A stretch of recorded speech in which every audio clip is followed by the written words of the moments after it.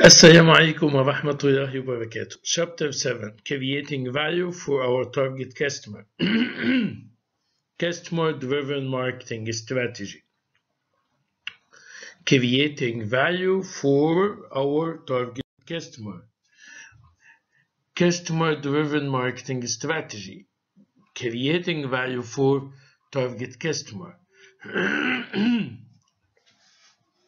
Four secrets in a marketing process. It's a marketing secret.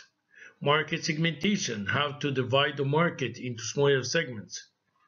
Market targeting, how to select the right segment to go after. Differentiation, how to offer different market offering for different segments you target. And the final aim, how to put your market offering in a customer mind, positioning. Market segmentation, dividing a market into smaller segments. Targeting, selecting the segments. Selecting the segment or segments to enter, to go after. Differentiation, differentiate the market offering to create superior customer value. And the final, positioning the market offering in the minds of target customer. This is four secrets of creating value for our target customer. Market segmentation, why we divide the market into smaller segments? Because our market, it's a complex, large, heterogeneous market. We should divide our market into smaller segments. And what's targeting? Market targeting means evaluating and selecting a right segment to go after. What we evaluate a segment attractiveness. We evaluate a segment attractiveness in order to select the right segment to go after. What's differentiation? Differentiation means actually differentiating the firm's market offering to create superior customer value. And finally, what's positioning? Positioning consists of arranging for a market offering to occupy a clear, distinctive, and desirable place relative to competing products in the minds of your target customer. Why we divide the market into smaller segments? We divide the market into smaller segments in order to select a right segment to go after, who can target a whole market. We cannot offer one market offering for a whole market, so we should divide the market into smaller segments in order to select the right segment to go after. This is the major segmentation variables for customer markets.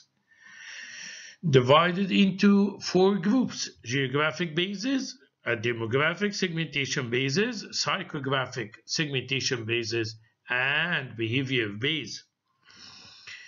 Geographical base means dividing a market into urban is geographical base, regions, states, countries, cities, whatever.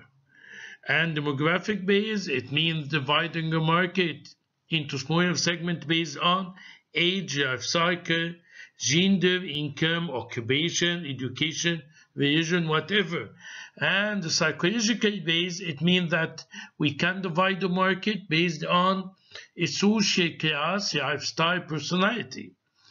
And the final behavior base, it means that we should or we can divide the market into smaller segments based on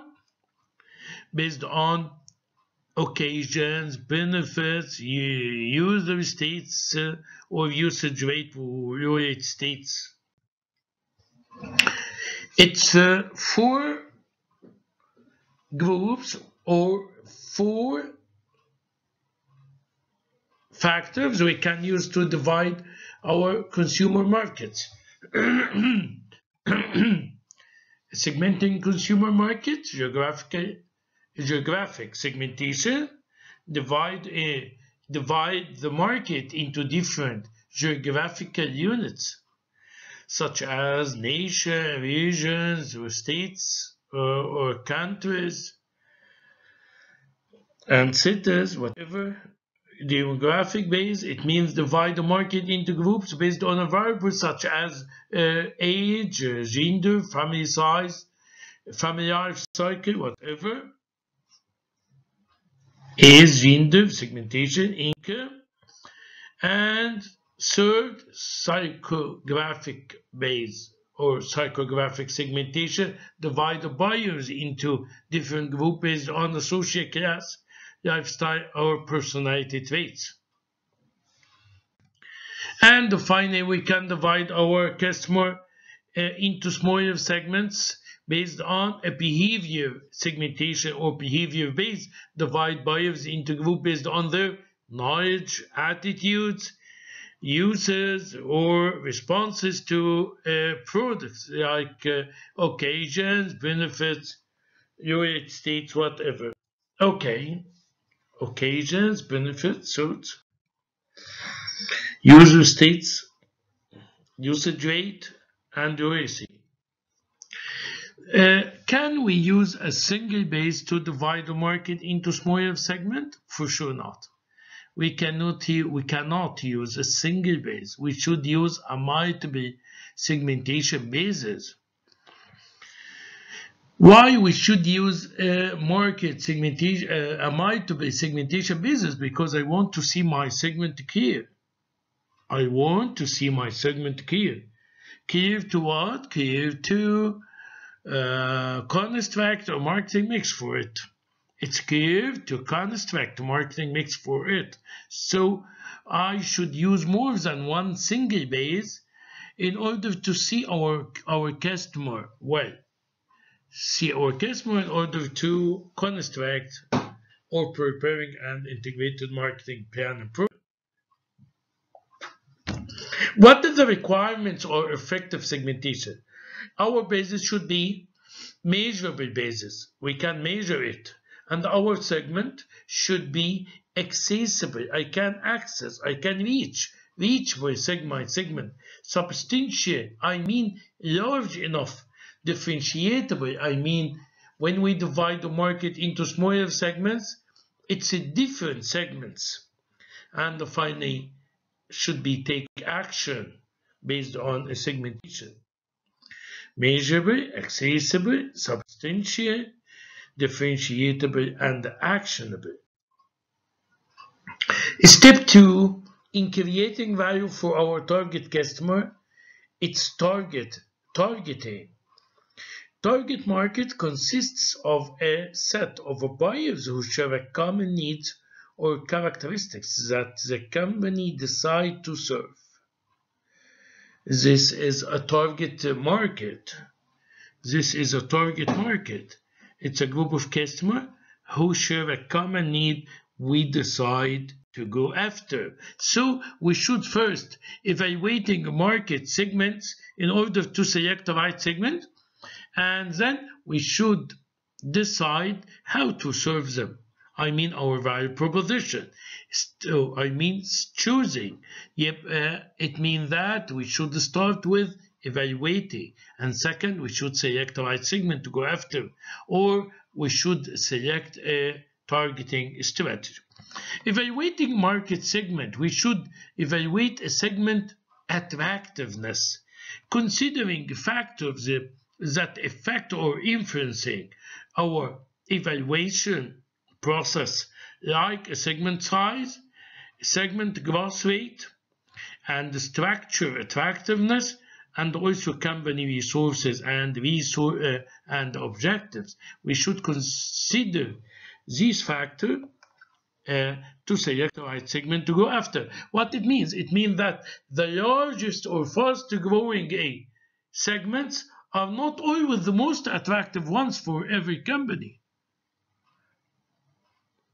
Maybe our segment it's large enough with low purchasing power, or it's fast growing and weak structure.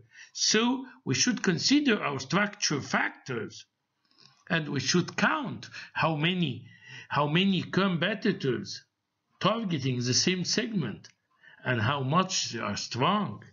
So we should consider many factors in order to evaluate our segment attractiveness, like product substitute and many other factors. And then we should select a market segment. Actually, we have three targeting strategy. The first strategy to target the whole market with one market offering. It's undifferentiated targeting strategy. It means of mass marketing or total marketing or universal approach. This strategy focuses on a common needs rather than what's different, using an undifferentiated marketing or mass marketing strategy. A firm might decide to ignore market segment differences and to target the whole market with one market offering.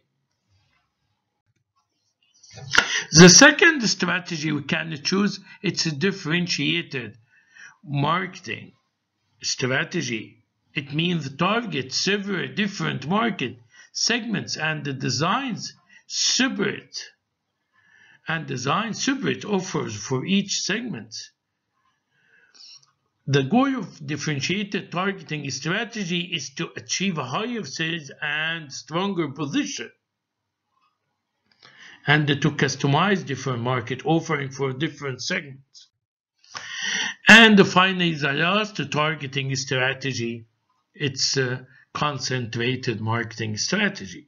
Target a small share of a large market, maybe for a limited resources or a knowledge of a market or more efficiency and effectiveness.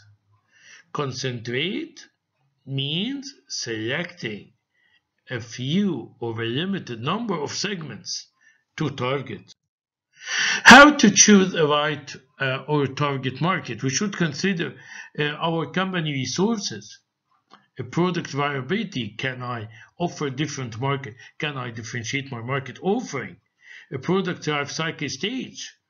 Maybe I introduce a one market offering and wait until this offer reach a glass stage in a product life cycle. And market variability, our customers should know and should understand and should perceive what I'm doing for them, why I'm differentiate our market offering. We differentiate it for customer, so our customers should know the differences between our market offerings. And finally, we should consider a competitor's marketing strategies. The third and the last step in creating value for our target customer, it's differentiation and position. Beyond deciding which segment of a market it will target, the company must decide on a value proposition. What's value proposition, my students? How a company will create differentiated value for target segments and what position it wants to occupy in those segments. Differentiate and position our target offer, our target customer. How to differentiate our market offering and how to occupy a right position in a customer mind. We can differentiate and position our market offering based on 5 factors. Our customer compare to arrange many market offering. They compare benefits against benefits. If it's equal, he choose a lower price and put it in a higher position. And then, if he found a 2 market offering that much close or that much equal in the benefits and the prices, he should use unmeasurable factors: perception, impression, and feelings. Choosing and differentiation choosing a differentiation and positioning strategy, we should first identify a set of possible competitive advantage to build a position. 2. Choosing the right competitive advantage. 3. Select an overall positioning strategy. And finally, communicating and delivering the chosen position to the market. Step 1, we should identify both possible competitive advantage. What's competitive advantage, my student? Competitive advantage, it's an advantage over competitors gained by offering a consumer greater value either through lower prices or by providing more benefits that justify a higher price. But we shouldn't focus on the competitive advantage. We should select a few competitive advantage, a very limited number of a competitive advantage that much important and significantly influencing our customer purchasing decision. I should choose the right competitive advantage. Suppose the company have many competitive advantage, I should select or I should differentiate, I should select differences to promote as a right competitive advantage should be important, distinctive, superior, and communicatable, and many other factors. It means that we shouldn't use all our competitive advantage. I should select significant factors. Choosing the right competitive advantage means that we should consider that factor is important, distinctive, superior, communicatable, probative. Okay, step 3. Selecting an overall positioning strategy or a value proposition.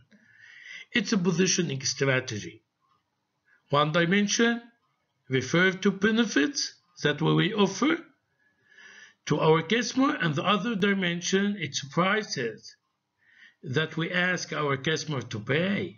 So we have many positions. When I offer my customer more benefits for more price, it's more for more positioning. And if I offer my customer more benefit for the same competitors' prices, it's more for the same. And if I offer my customers more benefits and take a less price, it's more for less. And if I offered my customer the same competitors' benefits and taking and asking for a less price, it's the same for less. And if I offer my customer less benefits for much less price, it's less for much less. More for more for the same for less, less for much less, more for less. And finally, I should communicate and deliver my chosen position to our customer. Once it has been chosen a position, the company must take strong steps to deliver and communicate the desired position to its target customer. This is a 4 secrets. This is a 4 secrets in creating value for our customer. Thank you, my student. Wish you always the best.